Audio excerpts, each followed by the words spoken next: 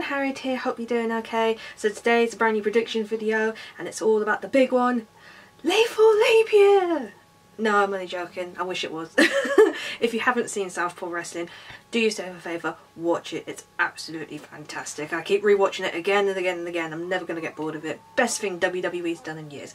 Anyway, you're all here for the main reason, WrestleMania. So, the 33rd year now of WrestleMania. And it's the ultimate thrill ride this year, and I've seen a couple of spoiler pictures of what the ring's gonna look like. Looks cool. Will WrestleMania be any good?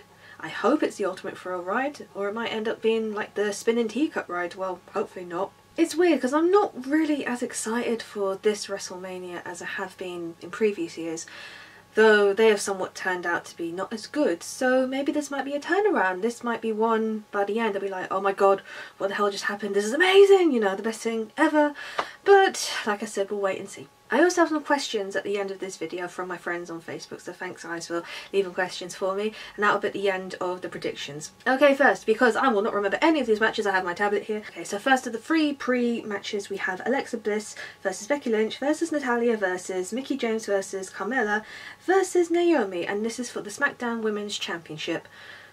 Oh dear me, where do we begin with this? I think SmackDown is literally in a flurry of let's just throw the women in the ring and let them do whatever they want. It's not like Raw, unfortunately. They are literally chalk and cheese at this point, which is not good because SmackDown is the better brand and yet the women are getting the Raw deal. Yeah, sorry about the pun, but it is true. It's pretty much a free-for-all for the championship. I do believe Naomi's going to win it because it's her hometown. I know she had her moment when she won it at Elimination Chamber, but I think she's going to win it back from Becky Lynch. Hopefully. That's pretty much all I have to say about it. I don't think Carmella... James Ellsworth will probably interrupt at some point, but yes, I think Naomi is going to win. It's just a shame that they've made this into a pre-match and, you know, push it to a side like they did at Elimination Chamber. Next of the pre-matches, which I'm also surprised which is a pre-match, and it's Neville versus Austin Aries for the Cruiserweight Championship.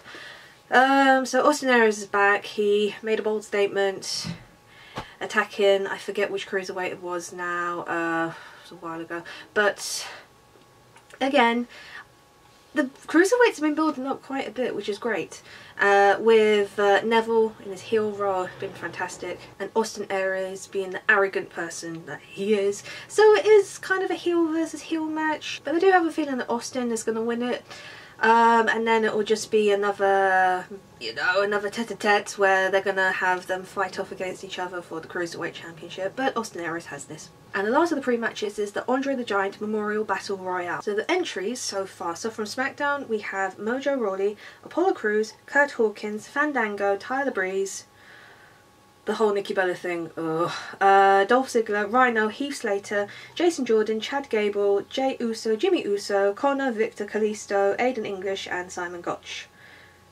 Oh yes, because 205 they are part of the SmackDown. And then for Raw we have Big Show, Braun Strowman, Goldust, R-Truth, Primo, Epico, Curtis Axel, Bo Dallas, Jinder Mahal, Sami Zayn, Mark Henry, Sin Cara and Titus O'Neil. Hands down, I know Braun Strowman is going to win this because they've been building up quite a lot. He did have the rivalry with Roman. They've kind of moved it aside for the moment for the rivalry with Undertaker, but Braun Strowman has this, hands down. I have no doubt about it. Where he'll go after that? I don't know. They might stick him with another feud with Roman again because this is WWE. Right now, after the 2-hour pre-show, we are now on to the main event. So, the first match is Luke Gallows and Carl Anderson versus Enzo Amore and Big Cass versus Cesaro and Sheamus for the WWE Raw Tag Team Championships. And this is a ladder match. This is interesting because I didn't think they would make this into a ladder match, but I will go on to that later on with a question my friend did ask. But, who do I think will win? As much as, you know, we're going to have many WrestleMania moments in this, but I think it's going to go to Enzo and Cass. Purely because I know Gallows and Anderson are great as the tag champions, but, you know, switch it up a little. Next we have Dean Ambrose versus Baron Corbin for the WWE Cruiserweight Championship. Again, this has been a good rivalry, it's been building up. The segment on SmackDown was a bit strange. I think it broke the fourth wall, so to speak. I'm guessing. But yeah, this has got a bit pretty brutal at some points. The last one I remember was Baron putting the fork on top of Dean. For some reason Botchamania just came into my head because he made a JoJo Bizarre Adventure reference to it. If you need to watch it, it's actually very funny. But I don't know about this one. I have a funny feeling that Baron is going to win it because he won the Andre the Giant Memorial Battle Royale last year, but he hasn't really done much since. So I think give him the Intercontinental Champion and just see what happens. Next we have Chris Jericho versus Kevin Owens for the US Championship. Again, this was pretty sad when this friendship ended. We knew it was coming, it was just a case of when. So Kevin Owens has claimed he was never Jericho's friend, and then Chris Jericho later brought up, well, you always idolised me, and then showed a photo of him wearing a Y2J shirt doing the pose. I'm looking forward to this match because this is one has been building up for quite some time. It's definitely one I'm looking forward to. In regards to who I think will win, Jericho is due to go on a break soon, so I don't know whether or not he'll have the championship or something will happen where he'll lose the next night, but I have a feeling that Chris Jericho is going to retain the championship and maybe lose it on Raw the next night to someone other than Kevin Owens. Next is AJ Styles versus Shane McMahon. So this is part one of the match of WrestleMania we didn't ask for, but we got. But it's going to look interesting. There's no stipulation to it though. So this will be interesting because Shane O'Mac, as you know, is very much a high flyer. He's very much an extreme wrestler. If you've seen his classic matches, even last year WrestleMania when he dived from the top of the cell. King of the Ring when he was thrown through the perplex glass, I can't say it, and also, you know, diving off stages of various pay-per-views. So for him to have a normal-ish match, it's going to be interesting, because AJ Styles did bring up the point where we're going to show your weaknesses, because AJ Styles is a very good wrestler. You know, he's been in quite a few contenders of Match of the Year last year, and he's only debuted last year as well. I mean, they proved it by giving him the championship on SmackDown. But I think AJ is going to win. I think it'll be a clean win as well. I don't know if there'll be any interference or not. I don't know if Daniel Bryan will get involved at some point because he is the general manager. But I can't say for sure, but I think AJ Styles is going to win clean. Okay, next we have Bayley, Charlotte Flair, Sasha Banks and Nia Jax, and it is a fatal four-way elimination match for the Raw Women's Championship. So this speculation has only been added on Monday, and Nia Jax was the last participant to be added on. Before it was going to be a triple threat, but now it's going to be a fatal four-way. So what that means, if I remember, what that means is that whoever is eliminated out, and I think it's the last two standing, whoever's left, whoever wins that, then they win. It's such a shame though that Bayley, you know, this isn't going to be her WrestleMania moment because it's somewhat been spoilt that she won the championship before WrestleMania, and also Charlotte Flair's pay-per-view records is literally just gone like that, you know, pretty much to nothing. It kind of makes it look like it didn't really matter, which is terrible, you know, awful shame. But I do have a feeling that Bayley is going to retain. She will have a WrestleMania moment, but sadly it just won't be as big a build as when she first won the Women's Championship. Kind of onto another boss versus employee fight, but student versus teacher, and it's Triple H versus Seth Rollins in a non-sanctioned match. So basically it's what Triple H said was, when you sign this document it means that you give up all your rights. So he's got a pretty bad knee, nothing can be done, he's pretty much going to go straight into the match. He knows that, you know, if he mucks up his knee anymore, there's pretty much nothing he can do about it. But again, this is one that's been building up for a while, especially since he turned his back on the Shield. I will know. You know I'm a Shield fan girl. But let me think, who do I think is going to win this? I think it will be Seth. Stephanie will get involved, of course, because, you know, Steph and Triple H do pretty much run Raw, and they pretty much cover most of the promos in it now. It's pretty much a joke now, but I think it's going to somewhat end. So I think Steph is going to win. You know, Steph's going to try and help, but nothing's going to happen of it. Now this one, I will admit I was not looking forward to it at the beginning, but since the promos on SmackDown, oh my god, jeez Louise, they need plenty of fire ointment for the burns that they gave to each other. It is The Miz and Maryse versus John Cena and Nikki Bella. Oh my god, like I said, you need to watch the promos. So they did a thing on SmackDown, Miz and Maryse, called Total Bull... because I don't swear on this channel. And it's basically the Miz and Maryse taking the mick out of John Cena and Nikki Bella's roles on Total Bellas, Total Divas, whichever one you watch, and it was pretty brutal. But you know, John Cena and Nikki Bella gave as much back as the Miz gave to them. So by the end of the promo on Thursday, I just thought, yes, bring it. I want to see this match now.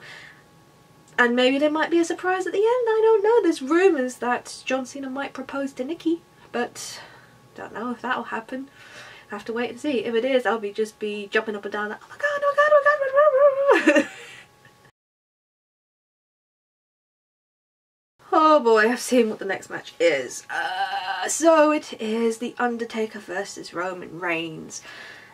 Where do I begin with this? Because you guys know how much I love Roman, but they are now slowly, and I mean slowly, turning him into a heel. Whether this carries on, I don't know. Again, that's going to be in part of my questions later on. But the promo Romo gave on Monday was very heelish and pretty much sets you up for possibly a good match at WrestleMania, because Undertaker can't wrestle. You know, his hips are still at him. I don't know how good he's going to wrestle at WrestleMania, but I am intrigued as to how this match is going to anticipate the crowd, because you know how much the fans love Roman at this point. To be a Roman fan is is pretty much a hit and miss thing at the moment in the WWE community. I could probably make a separate video on that alone, but head says Undertaker, but my heart says Roman, and I'm gonna go with my heart because, you know, Roman is always going to be there in my heart. But no, I seriously think Roman is going to win this, and he will be putting the 2 into 23 and 2. Last 2 matches now. So the first of the WWE Championship matches, it is Goldberg versus Brock Lesnar. So this is pretty much not the joke battle, but everyone's taken the mick of how long is this going to last, because Goldberg's matches alone, the last 2 matches he's faced, I think it's just been under 2 minutes in total. With Kevin Owens it was 22 seconds. I think that, yeah, just literally under 2 minutes, because with Brock's defeat before, that was 1 minute 30, something like that. But this is kind of, how long is this match going to last? And it is for the championship. But if Brock wins, then he'll kind of be a part-timer again and then disappear. There won't be as many matches. If Goldberg wins, it'll be pretty much the same thing. I do think, though, Goldberg is going to win this, purely because I don't think they want Brock as a champion again. Not if he's part-time, because not fair to the championship. Whoever faces him, you know, it's just going to be a build-up of Paul Heyman just picking up promos of like, up with this, down with that, and you know, Suplex City and blah blah blah. Because people have been getting boring of Paul Heyman's promos as well, which is somewhat of a shame. But yes, I think Goldberg is going to win this. As to how long the match is going to last, I'm going to say between 3 and 5 minutes. That's probably wishful thinking. And last but by no means least, it is the WWE Championship, and it is Bray Wyatt versus Randy Orton. Randy won Royal Rumble. That was still a bit of a surprise to everyone, but it kind of all went to pot at Elimination Chamber, where, or afterwards, he kind of refused to fight Bray Wyatt because he was still under his power. But then things really turned nasty when he burnt Sister Abigail and the house and literally went.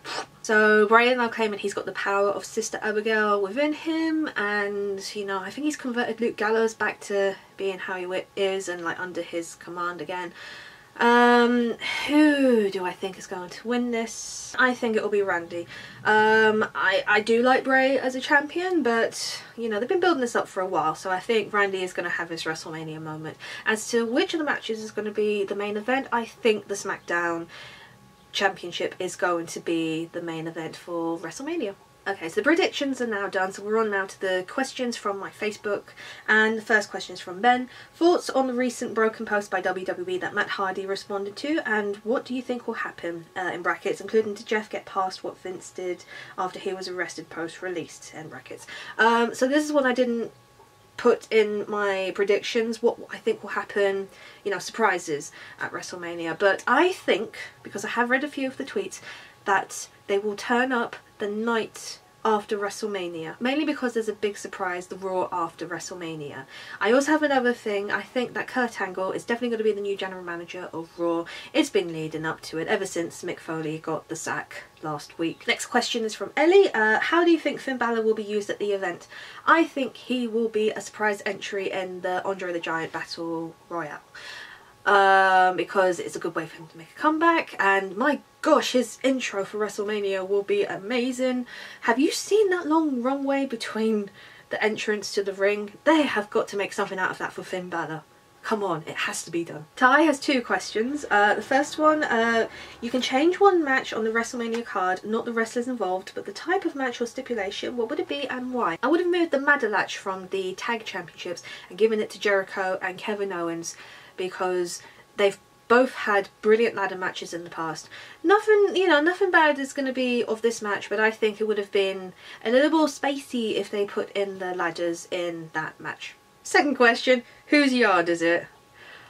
Oh, I don't know. We'll wait and see after the Taker versus Reigns match. We'll take it from there. Next is from my friend Andrew. He's also got two questions.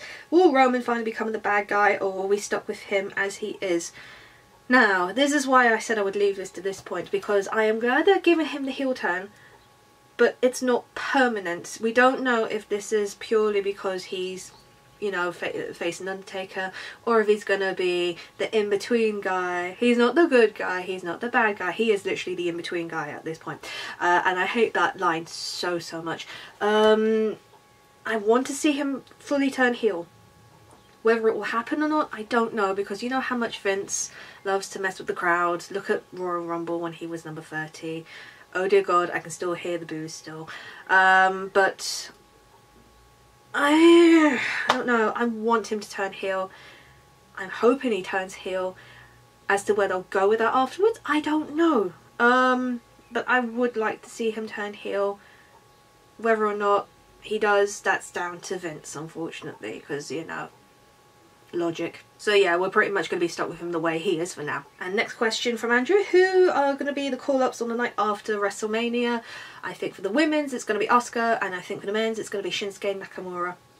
That's what I think personally, but we'll have to wait and see. Because NXT have got a new roundup. Amber Moon has been brilliant as a you know, a competitor for the NXT Women's Championship. And last question by my friend Craig. Do you expect Kurt Angle or broken Matt Hardy to appear WrestleMania right after? So, as I said before, Kurt Angle will become the new general manager for Raw, so he'll turn up on Raw, and I think the broken Matt Hardy will turn up on Raw the next night. With Jeff, I don't know. I never really answered that with Ben.